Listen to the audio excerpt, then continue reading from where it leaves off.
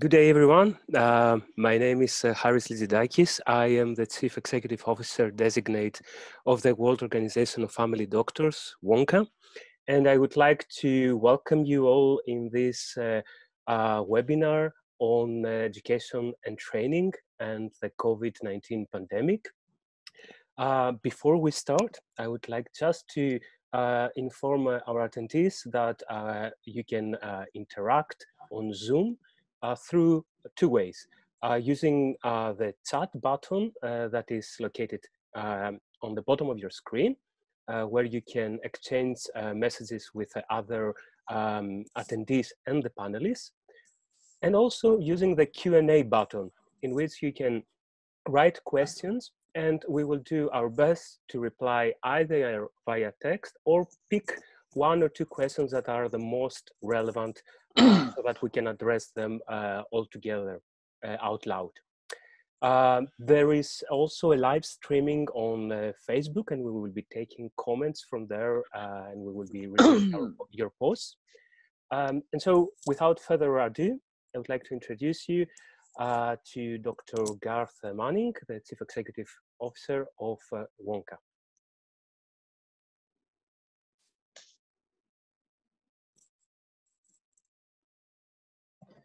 Good day, everybody, and a very warm welcome to this, the third in a series of WONCA webinars.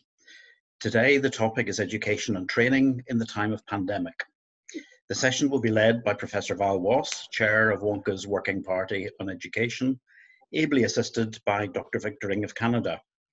Presenters will include Dr. Camille Gajria of UK, Dr. Vivi Martinez-Bianchi of USA and Argentina, and Dr. Ramsay of the UK. We'd also like to offer a warm WONCA welcome to Dr. Gaya Gamhewage of WHO, and we're delighted, Gaya, that you could join us for this important topic. Of course, we'll also be trying to take a number of your questions, as Haris described in his opening remarks, and these will be monitored by Drs. Sonia Tsukagoshi and Kim Yu, and panelists for these will include Professor Mary Andrades of Pakistan, Dr. Nagwa Nashat of Egypt, and Dr. Joy Mugambi of Kenya.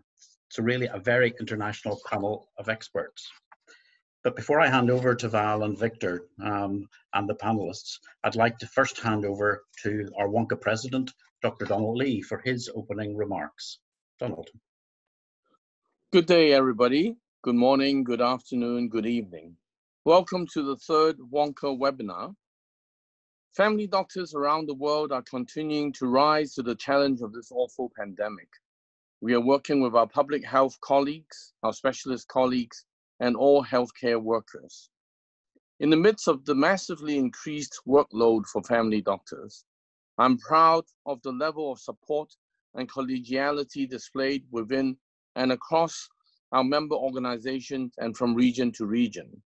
I'm also proud of the work that all of you are doing as family doctors.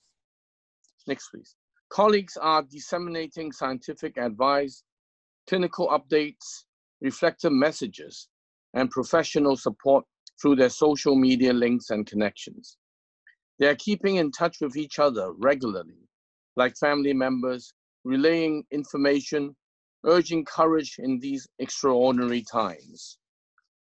Tonight, next please, our working group of education led by Chair Val Wass and Vice Chair Victor Ng, together with contributions from invited colleagues and WHO colleagues, will consider some challenges in training family medicine as COVID-19 affects everyone's well-being and daily lives. Before I hand over to the chair, I would like to share two personal reflections about education and training. The first one is a quote from the Lancet Commission, Health Professionals for 21st Century. To have a positive effect on the functioning of health systems and ultimately on health outcomes of patients and populations, educational institutions have to be designed to generate an optimum instructional process. The second one is education and training is not about teaching people to know what they don't know. It's about teaching them to behave as they do not behave. So with this, I would like to hand over to Chair Val. Val. Thank you, Donald, and thank you so much for the introduction, and to WONCA World for setting this up for us as a working party. We're really very grateful indeed. Thank you, Donald, for your quote from the Lancet report, which many of us have been struggling so hard to deliver. And then suddenly we have this pandemic upon us all, which has really opened, I feel, a Pandora's box of issues for us as educators. Today, it's going to be difficult to do more than skim the surface of the issues that are out there for you all. We're going to stick to our continuum of education, which as WONCA Working Party we've been trying to do. Those of you who know me well know that I dislike the borders between undergraduate, postgraduate and CP and continuous professional development, but it seemed the best framework today. So we're going to start with medical students and the issues for medical schools. Then I'm delighted that we can move into postgraduate and introduce you to the WONCA challenge of delivering educational globally and updating new knowledge, Gaya. And then we will be looking at the real challenges of redeploying trainees to be doing new things. And finally, we'll bring it together by looking at the broad educational issues of delivering globally to people with completely diversified educational needs. Before we kick off, and I'll leave the presenters to present themselves, just a thanks to our extra panelists, Maria from Pakistan, Joy from Kenya, and Nagwa from Egypt. But a big, big thank you to Sonia Sukagoshi and to Kim Yu, who are going to be beavering away behind the scenes, looking at what the chat you're sending in and delivering it to Victor, who's then going to be delivering the questions. We're going to have a gap between each of the presentations, well, between undergraduate, postgraduate, and CPD for your questions, so that we can be having a dialogue and looking hopefully to areas where we can bring more education to you all. But I'm going to hand over to my partner in crime, Victor, now, who's going to broadly cover what we plan to do. Thank you, Victor. Great, thank you, Val, and welcome to everybody. Good morning, good afternoon, good evening to you all, and thank you for joining our webinar. So we'll get started. Like Val was saying, the divisions between undergraduate medical education, postgraduate, and CPD is in some ways very, very artificial. And hopefully, despite the fact that we've artificially tried to separate each of these sort of continuum of education, hopefully we'll be able to link them all together with you quite well. So if we think just in the first segment, in the undergraduate medical education, you know, in the pandemic world, how do we actually get from traditionally, if you think back in the days of the anatomy theater, how do we move from that structure all the way to perhaps a very virtual way of teaching? So how do we do that? And how are medical students in the world of pandemic and COVID, where they're not able to go to classes, how are they supposed to adapt and move on? The other challenge that we'll explore and hopefully touch on during the question period is, you know, in countries or in systems where technology is not as prevalent, how do we actually ensure that students are able to have the technological abilities and resources to be able to engage in those classes that are mostly virtual? So those are some of the questions and challenges we'll be left with as we evolve our medical education during the COVID-19 and beyond. Next slide, Harris. And in postgraduate medical education, so teaching residents and registrars and postgraduate trainees, how do we move from a didactic system of teaching, so in a traditional classroom, to one that is virtual? So how do we assess trainees in that setting? How do we look at them as they do their assessments in their virtual clinics? How do we judge whether they are using the correct judgment, the selectivity of tests, and also investigations and blood work and imaging and so forth? How are we able to do that? And then on top of that, how are we able to mentor and role model a skill that we ourselves as teachers are only being exposed to for the very first time that's very new to us? So how do we as teachers are able to do that, enable ourselves to have those skills quickly to be able to actually role model and showcase that to our students and our trainees? So that's going to be a challenge for us as well. Then how do we, on top of that, deliver that curriculum in a very quick way, despite sort of this novel issue that's come onto us quite quickly? Next slide, Harris. And finally, I put in brackets there, adaptive CPD, adaptive continuing professional development. So in the world of novel diseases and illnesses such as COVID-19, how are we able to get information to frontline practitioners quickly? So you'll recall on the left slide, in the previous epidemic of HIV and AIDS, information flowed very, very quite slowly, in the sense of practitioners in many cases were afraid to touch patients, worried that they would get the disease themselves, nurses, physicians, and it took a very long time and a lot of navigation and advocacy for people to actually realize that touching and being close to patients, you would not get the disease. So if you look on the right side, this was a very recent study that was published just April 22nd of 2020, thinking about the resources that we need for COVID and intubation and ventilators and resources such as that in critical care and ICU. How do we get that information quickly to frontline practitioners so that they can incorporate that behaviors and that level of knowledge and competencies when they're practicing with patients? So it's going to be a challenge for us to be able to have that deliberate adaptive CPD that goes on to the frontline provider in a very quick sense. And something really that we've been struggling to do is that once we finish with postgraduate medical education, in many cases, practicing physicians do not have a strict curriculum to follow. And there really is limited feedback that we as a profession or society are able to provide physicians in many cases about their professional development. So that's going to be a challenge for us as these novel entities and novel diseases really occur in the world. So thank you.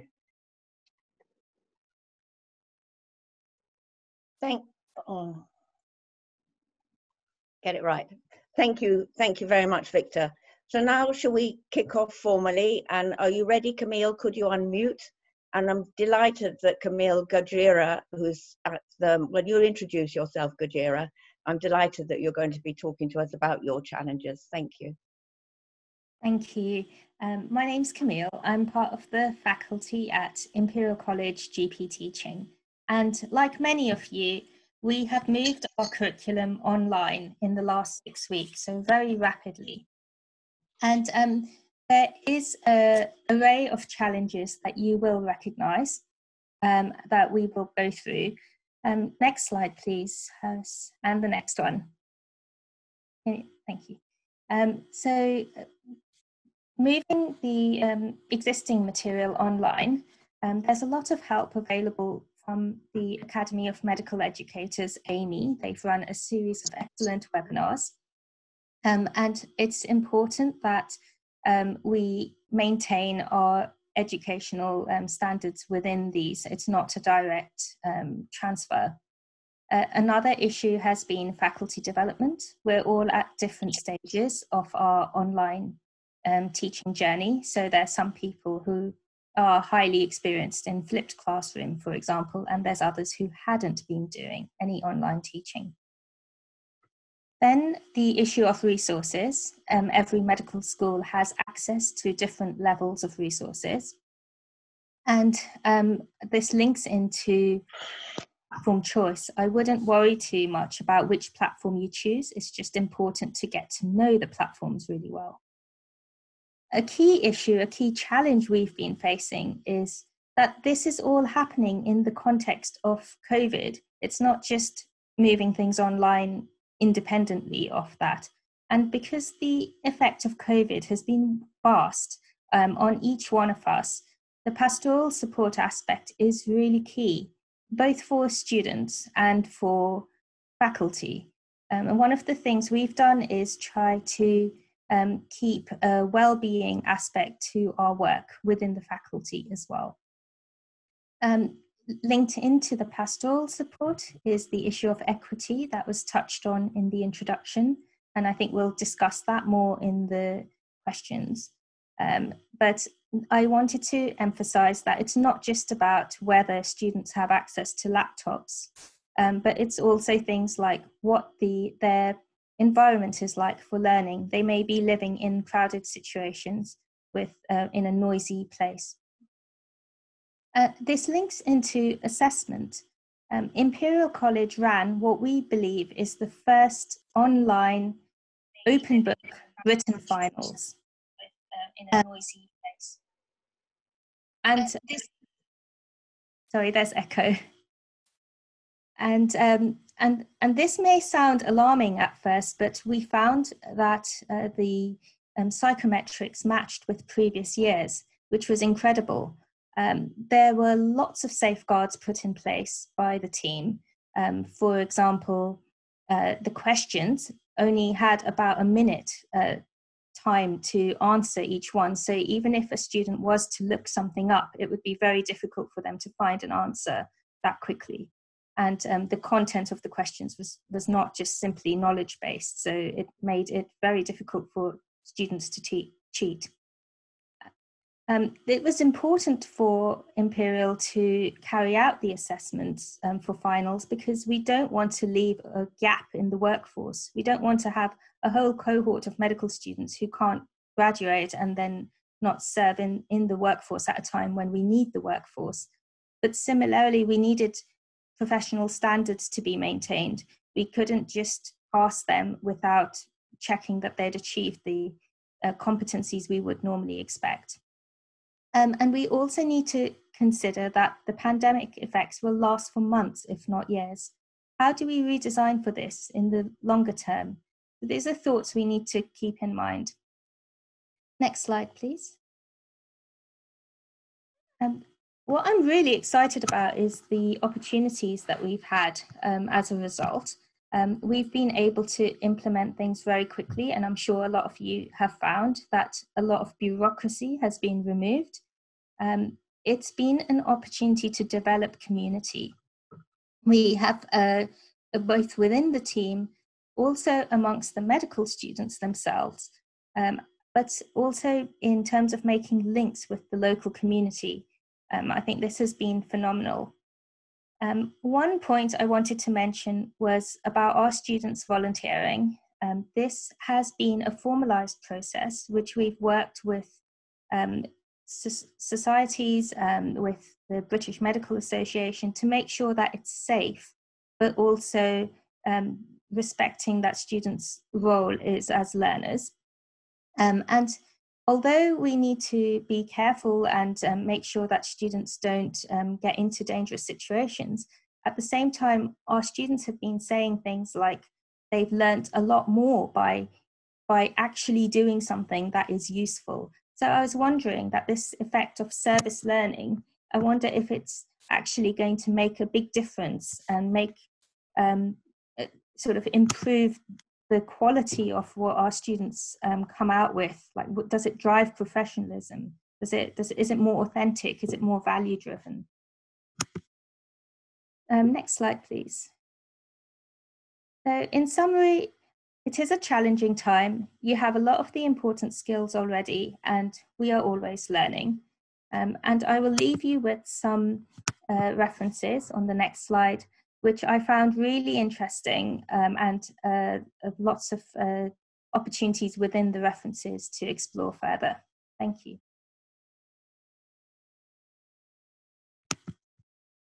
Thank you very much, Camille. And now, Victor, are you ready to kick off with the questions? Yes, thanks, Val. So we had quite a robust question and answer and chat forum. And I know our colleagues Kim and Sonia are feverishly typing and sending them to us. So I've got a first question for Nagwa from Egypt. So I briefly mentioned this in the preamble, and I know Camille had also referred to this, is the idea of technology. So recognizing that in a virtual learning environment, you need to have resources and technology, both for the teacher and the preceptor, but also for the students. In different places around the world, maybe using your own as a context, Nagwa, how have you had to navigate this, and what kind of solutions do you think you can offer, or suggestions that other countries or contexts can do to equip their students and teachers with the technological resources to pursue virtual learning? Thanks, Victor, for the question. It's really an important one, because we have that technology inequity here, having that most of the students doesn't have laptops, and having that, knowing that the family may have more than one child, so all of them cannot use the same computer at the same time. So for that thing, we had to use the applications that can be uploaded on the smartphone. So the smartphone, if you are going to use the smartphone, we have to make sure that any app that we would like our students to use or to navigate through should be found on the smartphone. This is number one. One of the important things also, we had here in Egypt, the Egyptian Knowledge Bank, which is a learning management system, a strong one, by the way, had been evolved in the last 2 years. This one has many modules, virtual modules for the basic level, for the clinical levels, and we also have the virtual cases. Maybe we were not using that in the previous years, but with the sudden shift we had to go through, we had almost virtual cases in many of the disciplines where the student can go to the system and interview the virtual case from the history up to the management. And also we have modules in the anatomy, in the surgery, in the gyne-ops, for the instrument, for the 3D anatomy, and so on. So for all of these, we didn't use before, but we are using it right now to compensate for that remote sudden teaching shift. Sometimes we have also students who don't have the accessibility to go for that. And we totally understand that, because the shift is completely emergency without any of preparation. We go virtual, means that we do schedule a Zoom meeting with our students, trying to explain for them the things that we already have been tackling during the lectures, and trying to do role plays with them, simulating with our colleagues a scenario for something that is demanded a certain competency for them, in order to demonstrate a role play where we can tackle a few things required for their competency. This is what had been done so far regarding the technology part here. Thank you. Great, thank you, Negwa. So I think we have another question, and I'm going to direct this question to Robin. There's been some discussion about what we, I guess, consider now as Zoom fatigue. So we're always online from one meeting to the next. I guess sometimes you go to the next meeting or the next lecture and you don't even know what you're lecturing about. So I guess in the world of a virtual classroom or a virtual learning setting, whether I guess it's synchronous or asynchronous, how do we manage that what we call Zoom fatigue? How do we ensure that both from the student perspective and the educator perspective that we can mitigate some of that? Robin, could you share some perspectives? Yeah, thanks, Victor. I was going to just share my experience of the tutor fatigue that we'd experienced tutoring online. I mean, our tutors actually tutor online all the time, so this is something that's quite familiar to me, and we mitigate that through teamwork. Basically, I'm going to talk about when I talk later on about connection. We have regular time to connect and reflect as tutors on a weekly basis on issues such as fatigue, so that we can support each other and try and mitigate any issues that we have. And I think as time has gone on, that's been the most powerful tool to try and deal with that. So that's maybe something that is worth setting up if tutors are now moving into online teaching from being face-to-face. It's very difficult because you're often speaking to a computer screen. It's faceless. There's very little interaction, and that in itself poses challenges. So the other thing we've done is we've allowed tutors to give peer-to-peer support and feedback on sessions that we've been running, to try and help improve our skills and our use of different techniques online. Thank you, Robin. That's helpful. That's really helpful, and we're dead on time, folks, so thank you very much indeed. There's been a request, Camille, for your references, and I certainly know the one on Imperial is very good on assessments. Where is that? Can you just tell the person asking briefly? It's in a newspaper, isn't it, about your online assessment? Yeah, so that's the Guardian reference. All the references are on the slides, and you'll be able to, I understand, look back at the webinar after. So that's right, Harris. Okay. Yeah. So thank you, Camille. That was a really helpful, practical, and it's lovely to have the young view on how we cope with all these challenges for suddenly moving into good technology. Thank you so much. So I'm now delighted, and we are very delighted to have you here, Gaya. to give us your amazing world perspective on how you've opened it up to millions of people. So thank you very much indeed, and I'll hand over to you now, if you unmute, and then we can move on. Thank you very much. Thank you, Val. Thank you, everybody.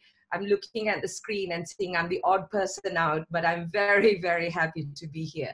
So right at the beginning, let me introduce myself. I'm Gaya Gamhewage. I am the head of learning and capacity development for the World Health Organization's Health Emergency Program. And unfortunately, there are many emergencies around the world. Africa, the African continent, we experience at least 3 outbreaks every week. So unfortunately, we've had lots of practice in outbreak management, but more and more we're looking at training and retraining personnel who can work in this. The first thing I must say is I am not in medical education that is accredited. What we do at the World Health Organization is public health education, and the division tends to blur during a real emergency because we have clinicians and non-clinicians working together. My opening slide is, I'm just sharing with you the pride we have and the happiness that we just celebrated last week, 2 million enrollments on the www.openwho.org platform. It's a free platform. And I think this is because of the pandemic. We are seeing a surge in numbers. What I'll do in the next 4 minutes is to share our experience and share some of the learning, and hope that this particularly feeds to postgraduate, but also cross-disciplinary education that is required. Next slide, please. Great. So we didn't start during this pandemic. We've had a demand for massive learning, particularly in the West Africa Ebola outbreak, where I was the international coordinator for training. One day I was asked to train 108,000 responders in 6 weeks. That was when I really realized the scale of an outbreak response. So quickly after that, in 2017, we set up a free platform. And that being free was only one of the conditions we had.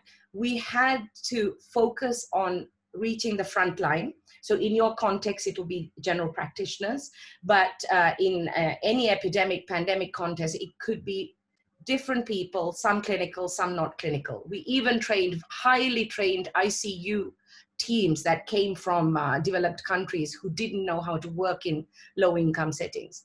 We had a philosophy to remove barriers. And I really liked the presentation before because it touched on equity. We had to have low bandwidth and offline with our app. It had to be free, and it had to be open source. And we realized with our research that having information in your own language was very important. So we have translated into Swahili and Hindi, even into sign language, different courses. And of course, the relevance was very, very important. You'll see that the links are very easy to find, and there is a official languages channel and a non-official languages channel. Next, please. So what we do is we're lucky during an emergency, we have the technical experts who come up with the knowledge and the guidance. What we do is focus on learning objectives. We transform these using adult learning techniques. And I agree with some of the challenges that were spoken before about getting attention, having fatigue, what makes people learn online is very different than face-to-face. And we need to translate and make sure people get it, disseminate widely. So the numbers are good. They're growing really fast. Next line, please. Next slide. This is just later you can look at it. This is the 9 big courses we have in all of the languages. So we have very general ones, from introduction to COVID to management of severe acute respiratory infections, clinical care, how to set up your facility to do reception, triage, treatment, discharge, and so on. Next one, please.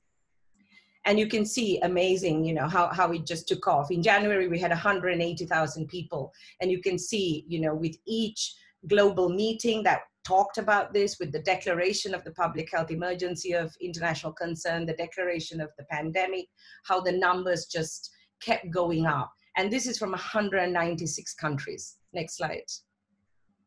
So what have we learned? Let me just take the last minute to do that. For us, for public health in emergencies, I believe WHO is a trusted brand. And because knowledge was new, it was a new virus, I think that really helped with the numbers. We really had to focus on what the learner needed. And this was the thing to get right. What did the frontline responder need? You had to be confident about your content. So I only transformed into trainings that were already WHO guidance. We had to regularly update the material because as the knowledge grew, our courses have been updated 3-4 times in the last 3 months. We had to remove barriers. I think it was important to remember that the most successful courses are the ones with a human face, a practitioner or an expert talking, not just lecturing, but having an interaction with people.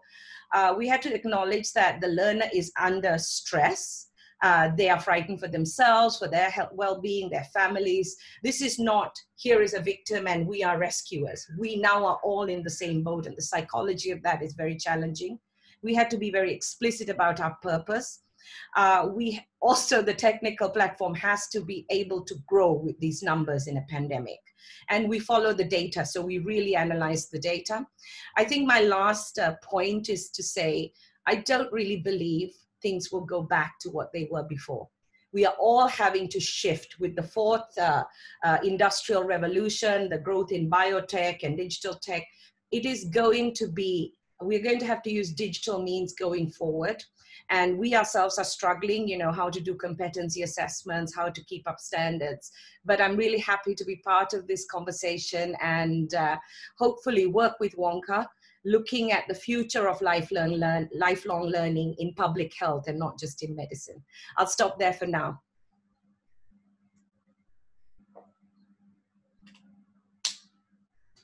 Thank you so much, Gaya. I think one of the joys of doing this webinar has been meeting you and sharing. We share so much in common. I believe I found a kindred spirit. So thank you so much. Can I just check with my partner in crime? Victor, do you want to put a question in here before we move on? Have you got one lined up? We do, actually. In fact, thanks, Val. So this question I'm going to direct to Joy Mugambi from Kenya. So there's been discussion of how we actually teach, whether it's trainees or residents. I guess in your context, Joy, you know, I'm curious to understand, you know, how are you adapting to virtual technology and how are you engaging with your residents? Could you give us some examples and some techniques that you've used? Thank you very much, Victor, and thanks to the speakers who have come up ahead. For us in Kenya, I do part-time lecturing at Kabarak University. We've always had a blended model of teaching, both classroom and virtual, and as well as clerkship in the resident areas where our residents are. We've not had any difficulties because this is something that started off at the very beginning of our program, where we've had virtual learning going through from the Blackboard app. So we had just shifted from the Blackboard app to a different app that we had started training our residents, as well as doing their exams through the virtual platform. So it's been easy. It's something that's very doable in places where there's internet access. Though, yes, there are challenges sometimes when internet is down, electricity is down, those challenges do come up, but those can be mitigated by doing the on-site trainings as well as exams at their resident clerkship areas. Thank you. Back to you, Victor. Thank you very much, Joy, for that. I think I'll move on to Val, and I think Val will introduce our next speaker. Thanks so much, Victor. Thank you, Joy, as well. It's lovely to have these views from all over the world. So now, Vivi, can we move to you in the USA? And I'll leave you to introduce yourself and your talk, but thank you so much for volunteering. Truly grateful. Thank you so much, Val. Thank you so much to everyone in the panel. I'm Viviana Martinez-Bianchi. I am the program director of the Family Medicine Residency Program at Duke, and I'm also a member of the WONCA executive. So family medicine residents or trainees are considered essential personnel in primary healthcare settings, and thus they should be considered to be essential in the fight against COVID on the front lines with a proper supervision and PPE. As the pandemic arrived at each country, however, many training programs around the world removed family medicine trainees from their regular clinical sites. Some became quarantined due to exposure. Some are told to wait until programs can figure out the situation on the ground. Many rotations were canceled. Service considered non-essential, stopped seeing patients, and then the residents didn't have an elective rotation to go to. Some program directors pulled residents from rotations out of fear. As a residency program director, I understand this feeling of fear confronting a pandemic of such dimensions. And I really know that I don't want to ever have to call the parents of any of my own young trainees to let them know that their son or daughter has been admitted to the intensive care unit, for example. So I understand that. Next slide, please. One of the issues of the current pandemic is that when COVID-19 hit, there were very few senior physicians who have had experiences treating patients with this type of illness and who had expertise in managing the unique treatment and infection control protocols and procedures that were required to do this care. With time, information has become broadly available, including the WHO and our own WONCA websites and the websites of most of our member organizations. And it is important to make sure that residents, fellow, and faculty members providing care to patients potentially infected with the coronavirus are fully trained in treatment and infection control protocols before engaging in this care. Next slide, please. Appropriate PPE must be worn, and measures to keep sanitation and disinfection need to be maintained even when creativity, when products are not available, comes to the place. One of the slides there shows colleagues in Argentina making alcohol gel to be able to use it in their clinical settings. Lack of PPE has cost the lives of healthcare workers all around the world, and we must demand the presence. Next slide, please. Physical isolation has impacted the educational component of residency training. Conference sessions have largely moved online, with some still doing in-person lectures, but maintaining that physical distance within their settings. Gaya touched on this before. Somebody had asked in the chat, what are the best practices? You know, being brief, short times, engaging people. Zoom, for example, allows moving trainees into different rooms to be able to have separate discussions on topics. Next slide, please. In many cases, family medicine trainees have been repurposed to work in the inpatient setting, supporting internal medicine, intensive care units, labor and delivery floors, inpatient pediatrics. The comprehensive training of their specialty allows family doctors to serve in any aspect of the health system. They can get pulled into many places where they're useful during these COVID times. Next slide, please. Residents are developing their skills as clinicians, but doing so in the current healthcare environment means adjusting daily routines to embrace new norms while surrounded by uncertainty. With guidance, they can apply their situational leadership skills and understand flexibility and reorganization while working as members of teams. Next slide. In the middle of the chaos, family medicine rises, understanding the community more than any other specialty. Our trainees were not going to let themselves be defeated by fear, certainly not without a fight. Family medicine team membership and belonging builds that resilience needed during these difficult times, strengthening the role of family medicine in their medical community, challenging inequities in access to testing and care, creating public service announcements and committees to address the multiple needs people have, which have been identified in conjunction with community partners. Next slide, please. Family medicine trainees all around the world have the capacity of working in the front lines, seeing the whole family unit, connecting with the people, managing chronic conditions, maintaining preventive measures like timely immunizations, visiting families in need while wearing PPE. We must avoid the collateral damage on the unmanaged preventive and treatable conditions that we always see in primary health care. We must become involved in community action. Next slide, please. reaching their patients via telehealth and learning the art of communication with the patient via virtual platforms. Telehealth checklists have been created to make sure residents are adapting appropriate bedside manner to the virtual environment. There's an art to doing telehealth, and the patient-doctor interaction is always there in a very important way. Next slide. In the words of Monica Nivelo from Chile, a colleague who's faculty at the Universidad de Chile, residents need guidance to avoid becoming heroes who will risk their personal health to save lives without the proper PPE. They must take care of themselves to continue caring. Comply with protocols of personal protection of patients, of their colleagues, of themselves, and on the workspaces. Reinforce that even in the middle of a catastrophe, they have to try to act according to the evidence, optimizing resources, that they keep in mind the principles of family medicine and the comprehensive healthcare model and primary healthcare in their actions, while also taking good care of themselves. Next slide, please. Family medicine must work with communities to defeat the coronavirus. A disease in the community needs a family medicine and community health response. Our trainees and faculty are ready for the challenge in these difficult times. Thank you very much.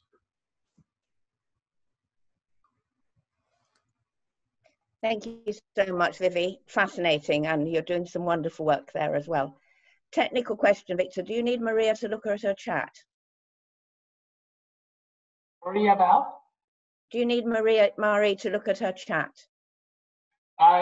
Yes, I was wondering if Maria is able to see the chat, but maybe we can ask we'll her go that. on to the next question, but Maria, yeah, we'll could you look at your chat?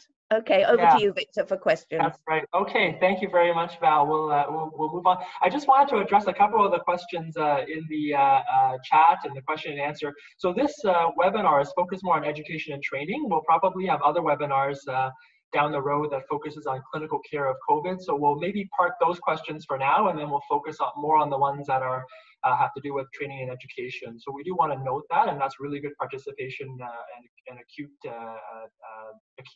acumen from our folks that are listening. So I do have a question that I want to direct at Nagwa from Egypt.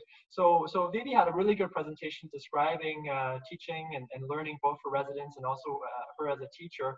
I guess, you know, it is very novel for us as teachers to have to teach virtually and engage with our students doing that. How do we as ourselves, you know, Nagwa, in your own context in Egypt, how do you upskill yourself to do that? Number one, to be able to treat your patients yourself virtually, and also to role model that to your students.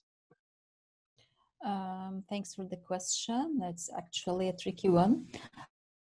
I'm the director of the Medical Education and Human Resources Development Center and taking the lead to develop that shift is something huge, where I was able to get that skills. I am a fortunate person because I have two big families. I have the WONCA family and I have the Famer family. So both of them, I was able to do the community of practice. So networking with others, trying to improve ourselves by the community of practice, by attending webinars, by trying to find what is the best evidence for doing this shift right now with the network of both members in both families. Actually, it has been beneficial to me. So doing that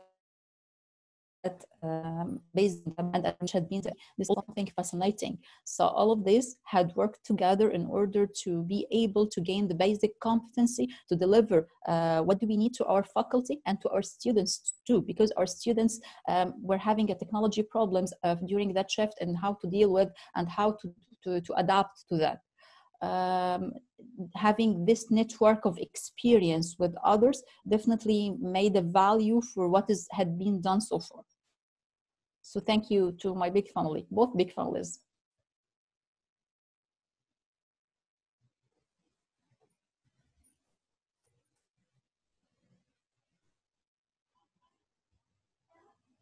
Back to you, Victor. The next question. I think you've contacted Mari, have you? Yeah, sorry, Val, my computer just froze there for a second. Yeah, Maybe I thought something. Forgive yeah. us, everyone. We do have these little hiccups. That's the issue with webinars and working from home. We're all at the Okay, are you going over to Mari now? That's right. So Mari, I guess what I might do is get your feedback on the same question probably as Nagwa, and in your own context in Pakistan. You know, just thinking about how you adapt to this virtual context. How are you engaging with your patients virtually, and then also, you know, how is it that you're able to role model that to your students? Right. Thank you, Victor. We have actually developed a telemedicine clinic. At our university, we are doing it through telephonic consultations, but in some universities, it's also through telehealth, where they're using free online software which can actually be downloaded, and multiple users can use it. So there's a university in Punjab, which is another province of Pakistan, where it's a 24-hour consultation where different people come in, physicians come in, and they do the consultation over there. The only challenge is, how do you get to standardized care? Because physicians are coming from all over the country. These are volunteers to answer not just COVID questions, but also general health questions. And for that, we are currently in the process of developing simple guidelines for different health issues or different complaints, so that everybody sort of is standardized in giving the type of care. The reason we have only telephonic consultation in our university is we cater to the low socioeconomic class. Many of them do not even have smartphones. So for them, it's much easier to do a telephonic consultation. And for that, we have to do a lot of background teaching ourselves on how to do telephonic as well as e-consultations. Very good. Thank you very much, Maria, for that perspective. So I'll turn it back to Val for our next presenter. Okay. Thank you, and well done, team. We're on time and we're doing well. So finally, Robin, you can relax. You're on air. Thank you, Robin. Thank you, Val, and thank you to all the presenters that have come before me.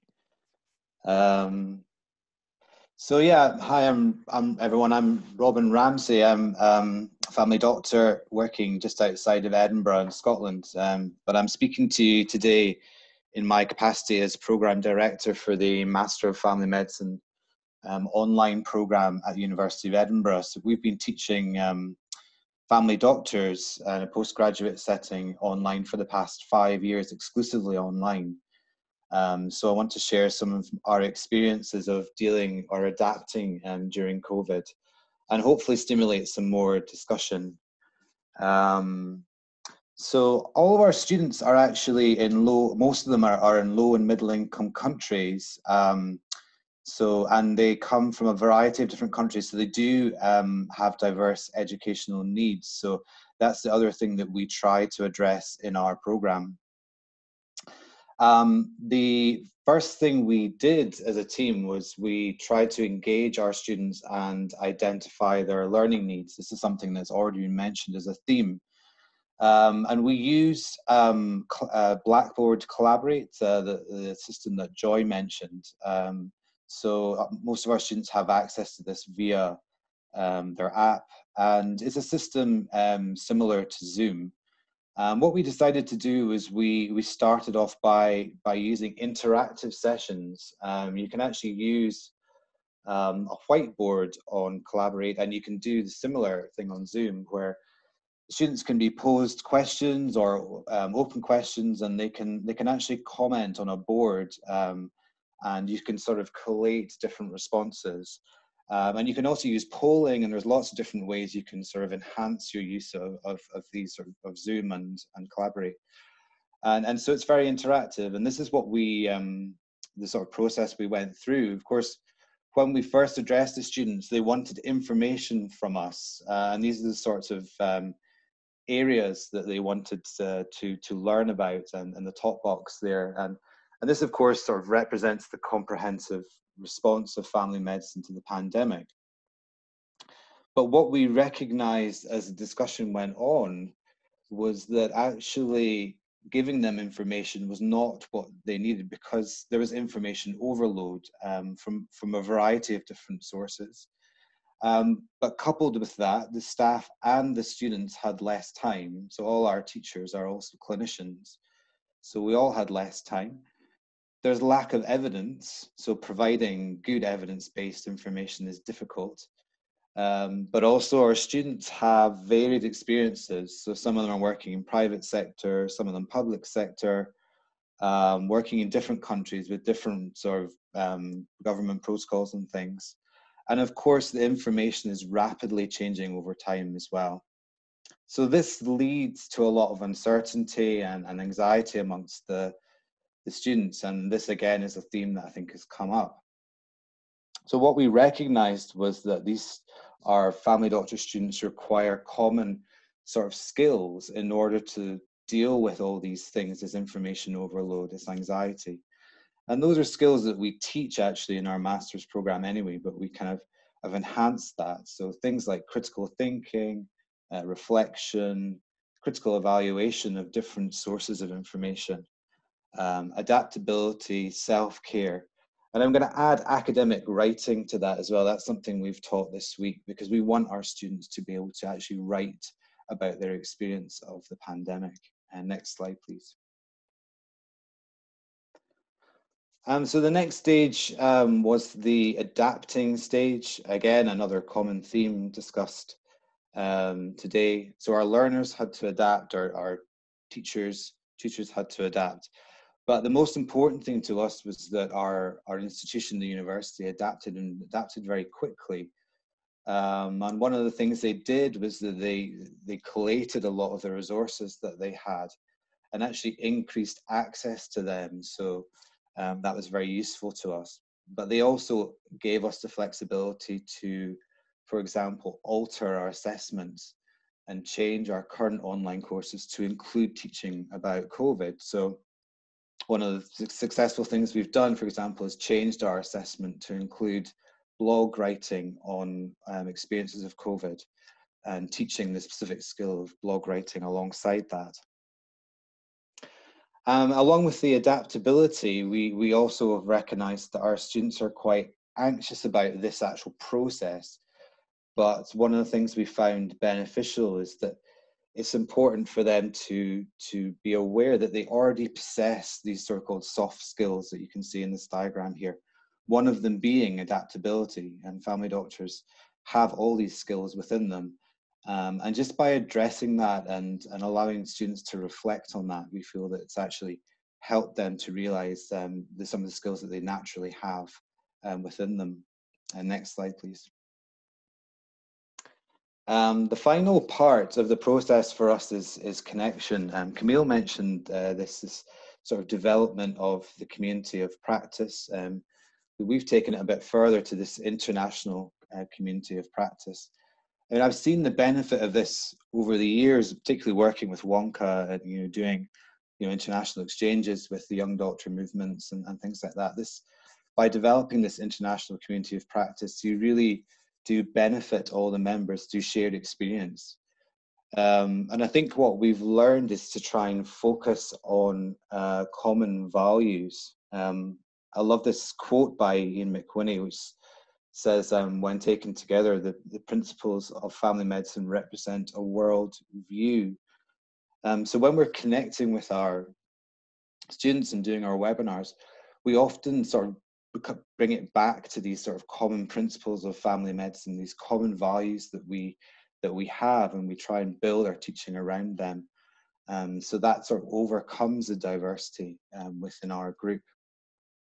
And this connection at the end of the day is about promoting personal well-being. It's one of the main parts of what we're trying to achieve, is keeping our students well during this process. And I'll just end by this sort of tagline that we use at the end of our own webinars, which is take it steady, because we know that this isn't going to be a short-term process.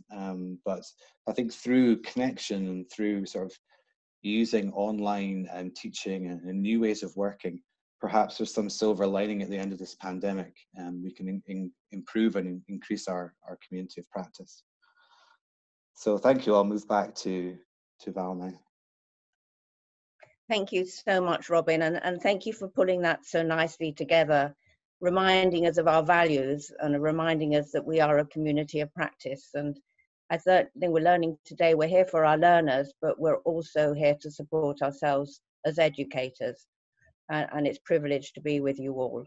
The really good news, Victor, is we've now got nearly 15 minutes for questions, so we can bring other views in before we lead to Anna, who's kindly going to sum up for us. But you've got, I reckon, a good 15 minutes almost for your questions now. So I'll hand over to you. And just another thank you to Sonia and Kim, who've look so calm there in the background, but I'm sure you're paddling furiously underneath.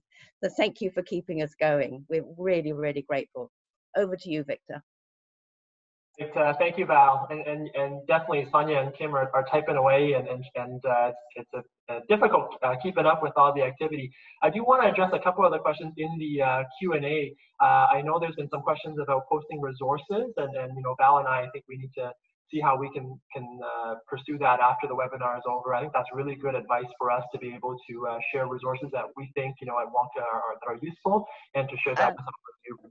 Just to feed in there, Victor, because I know it's a huge issue for the Working Party. I'm meeting with Harris in Monday week, aren't we, Harris? I'm going to try and use him to get our resources up there.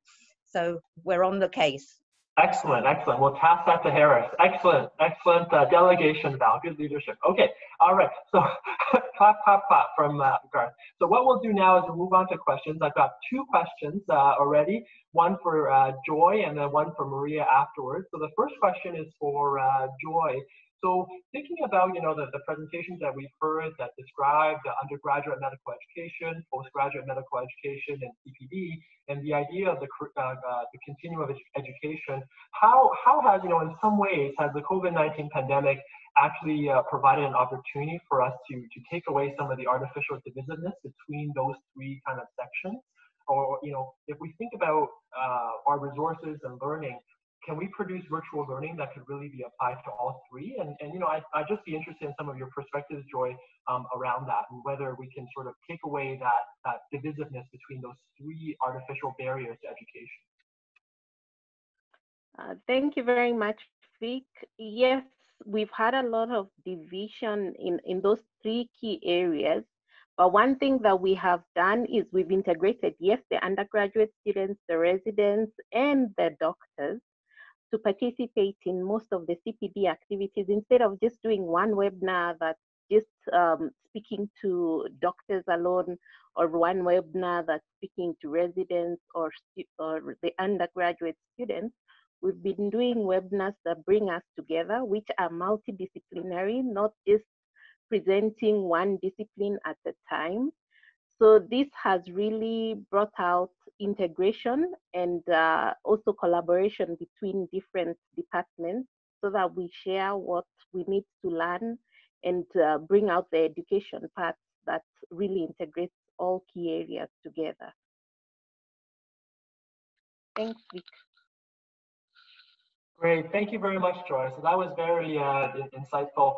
And I think, you know, in some ways that's going to be an issue that we're going to have to explore as we go forward in this sort of new era, I guess, of education.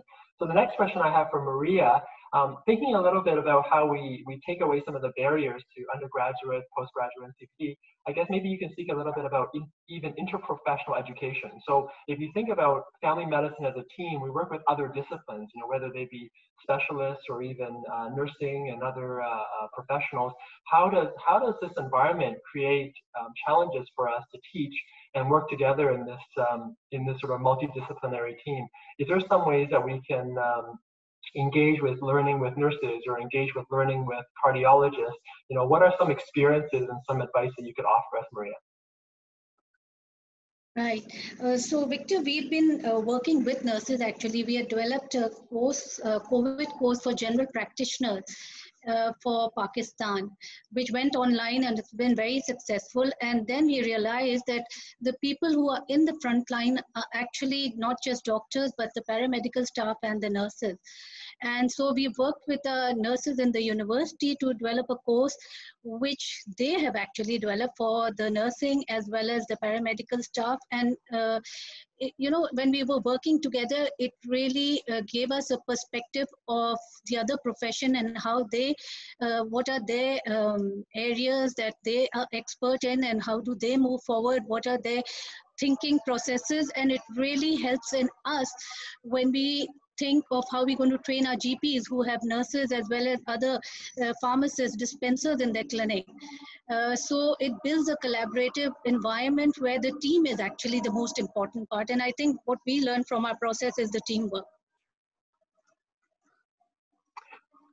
Wonderful, Maria. And I think you really hit it on the head with the teamwork. I think, you know, whether it's in a physical environment where we're all together, or whether it's a virtual environment, it's really that teamwork and communication and collaboration that really glues all of us together.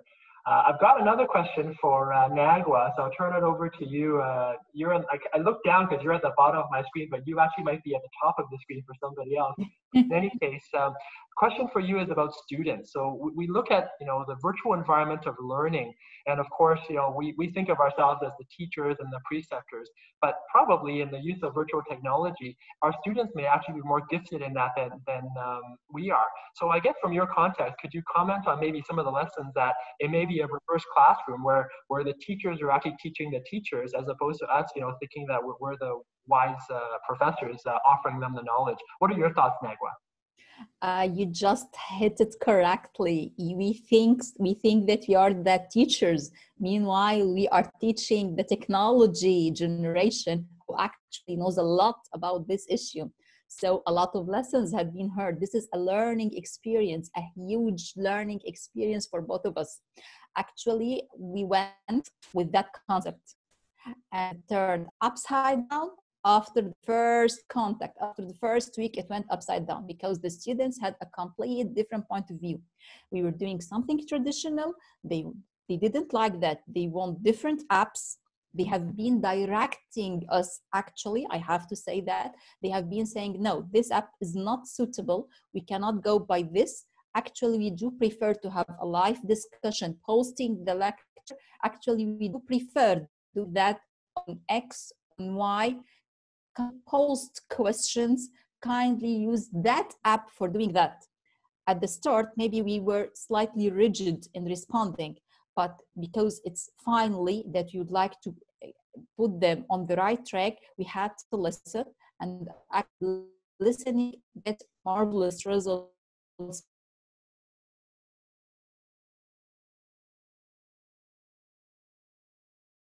by them, because that's fun. Learning needs, this advice is to be flexible, to be adaptable, and also to listen to the students and to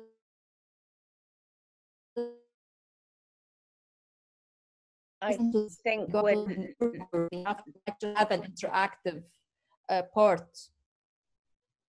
I think we're losing you a bit, Nagwa. Do you hear me now? That's a bit better, I think. I think Okay. You broke up a bit. I think perhaps we leave you there till we get the right connection. Victor, would we just like to have Gaya's perspective? Did she answer you there? Yeah, so we've got actually Gaya able to answer a question. So, you know, certainly Gaya is our guest today, and we definitely want her perspective. I guess hearing a lot of different perspectives on undergraduate, postgraduate, and CPD, Gaya, and you know, sitting from your position from the WHO, what are some further initiatives you think, you know, hearing some of the feedback of family doctors around the world that you think the WHO can provide further resources and guidance, you know, as we move forward with this pandemic and further, of course, beyond as we're planning for the future. What are your thoughts, Gaya? Thanks very much, Victor. I think the pandemic is just accelerating something inevitable. We are really working in multidisciplinary teams. The pandemic has allowed people, even old dinosaurs like me, to embrace technology. I mean, whether we like it or not, we have to do it. It's forced this on us, right? And I think the demand from people, from professionals, from doctors, from everybody for current, usable knowledge and skills building is going to be immense. I really believe this. I think with the biotech industry moving so fast, your patients as family doctors are going to have a different understanding of health, their role in maintaining your health, and the whole relationship will transform. So I think going forward, what we've had is the opportunity. Now, I told you we're following the data of these millions of users. I can tell you how many 3.5 minutes people get bored and leave the page. You know, we're doing that kind of analytics, and I think we should publish these and we should share what is optimal for adults who are busy, and go beyond the digital divide. The digital divide is one thing, but there are many other things that stop people from learning. From WHO's perspective, what we are trying to do is work with institutions and associations such as yourself to shape the future of future of learning for public health. We know that 95% of countries around the world will not meet the target 3, the health target of the Sustainable Development Goals. 95% won't reach it. So this is a terrible statistic. So we are going to need to shape training, learning, education in public health, not the way we want to deliver, but the way people want to consume it. So I think, you know, really, I think this is amazing. It's about collaboration. It's about user orientation. It's about getting the student to take over as moderators sometime.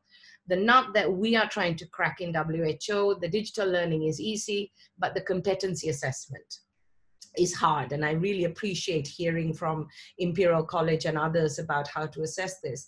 But this is something we can only do together. This has to be a collective approach. And unless we get ahead of the curve, you know, we are all going to lose. So I'm tremendously grateful for this opportunity to interact with you.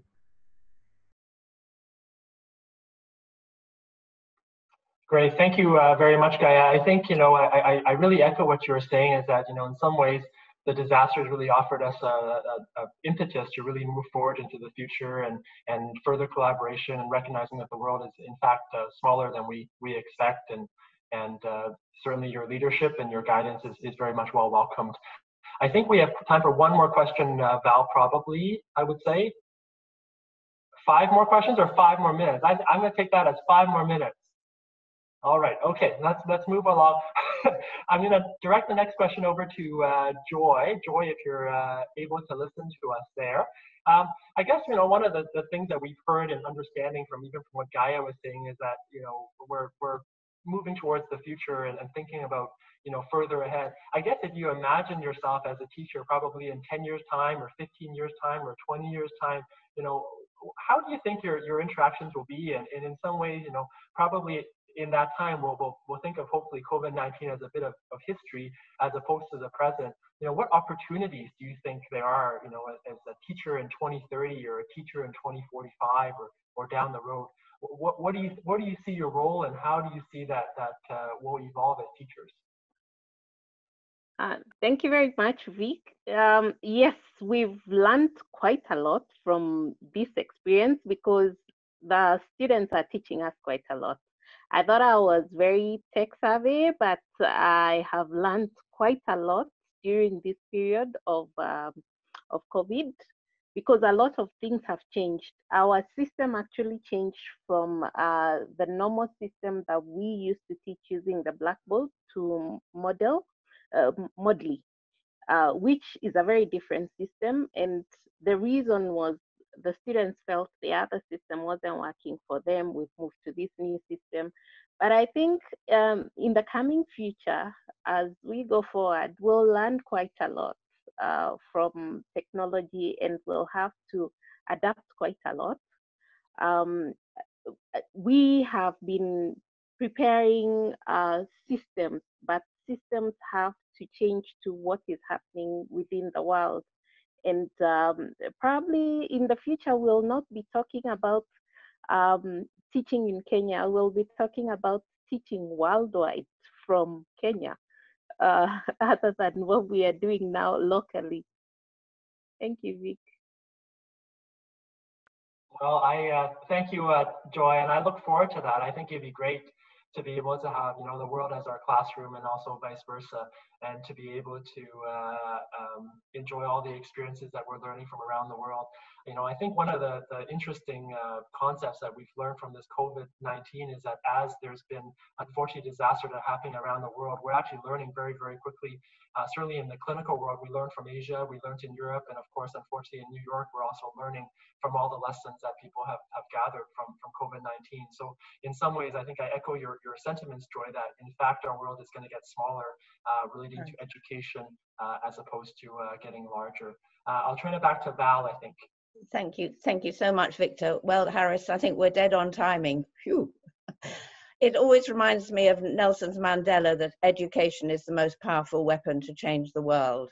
And I think working together as a team under the WONCA umbrella, which we're terribly grateful for, Donald, that this shows us the way we can move forward. We will try and answer all the questions. I haven't quite worked out how, because I think it's been a huge chat going on there. Thank you, team, for monitoring that. And Victor, thank you for taking the challenge of doing the questions. I'm really grateful. We are in the future still looking, aren't we, Garth, of ways of getting a resource on the website. And I'm sure that with Harris's young technology, excuse me, Garth, but we are a similar generation, we will be able to move forward for our working party and for all of WONCA, that we can really get an exciting resource going. But in the meantime, I'm looking with Harris as how we can get all the resource today out. So now we're looking really forward to working with you, Anna, when you become our president. But as our president-elect, can we hand you the privilege of summing up? And thank you very much for agreeing to do it.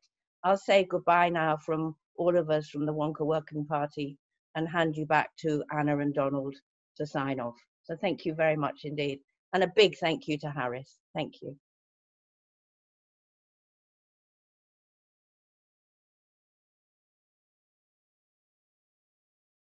You need to unmute. I've been silent. Yes, I've been silent for so long, so I have forgotten my own voice. Here I am. Good afternoon from Oslo. Thank you, Val, and your crew of educators and learners. I think we all hold both roles.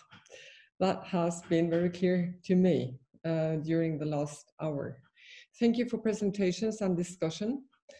Thank you also for input from participants online.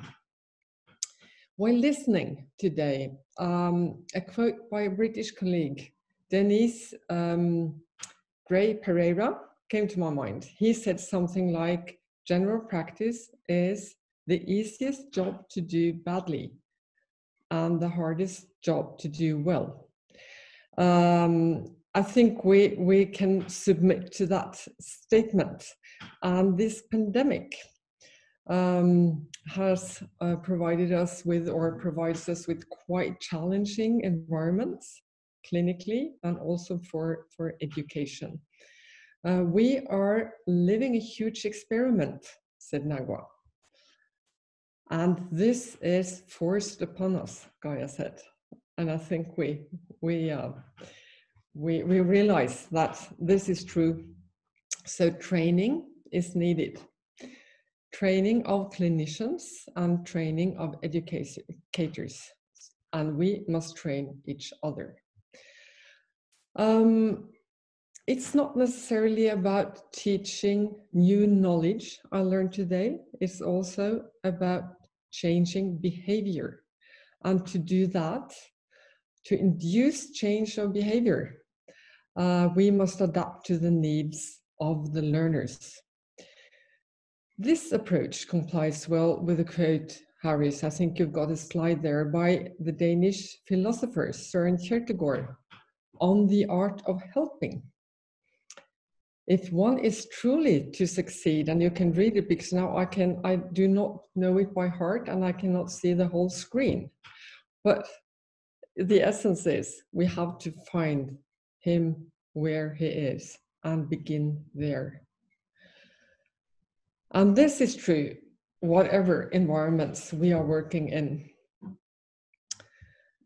There is a need for innovation in medical education as well as in research. And this awful pandemic provides us with the opportunities in that direction. From what I've heard today, I think we are on the right track. We are up to the task. Thank you once again. I'll hand over to you, Garth and Donald, to conclude. Thank you very much, Anna, and thanks. Echo Val's sentiments. Thank you to the entire team and to everybody. And I'd like to hand over to Donald now for his concluding remarks. So, Donald, over to you. Right. Before I make my concluding remarks, let me advertise our next webinar on May the 3rd, same time. As we all know, the outburst, next slide please, the outburst of the COVID-19 pandemic has had a significant impact on the incidence of family violence. Not only have some of the risk factors greatly increased by the lockdown, economic crisis, and social isolation, but also the availability of specialized services and ways of assessing them have changed significantly. Next, please. So the aim of the next webinar will be to give an overview of family violence, highlighting special aspects related to the pandemic, offer practical tools useful to family doctors in daily practice, as well as in the current situation. So see you next Sunday at the same time. So to conclude, thank you, next please, panelists for leading a wonderful presentation. All those tuned in, thank you for joining us. I wish to say that this is a pandemic with an unknown end game. I wish each and every one of you family doctors well during this time. Use the best advice available, work collaboratively with your teams, do the best you can for your patients. You should stand proud of your contribution to tackling this world crisis. No one knows what we will face in the weeks and months ahead, but everyone knows enough to understand that COVID-19 will test our capacities to be kind and generous and to see beyond ourselves and our own interests. Our task now is to bring the best of who we are and what we do to a world that is more complex and more confused than any of us would like it to be. May we all proceed with wisdom and grace. Thank you very much. Thank you, Donald. Thank you for those inspiring words. And again, thank you to all the panel, to everybody who's taken part today, to all of those of you who are online. Please join us again next week for the webinar on family violence. And until then, everyone, please stay safe. Thank you all. Good afternoon.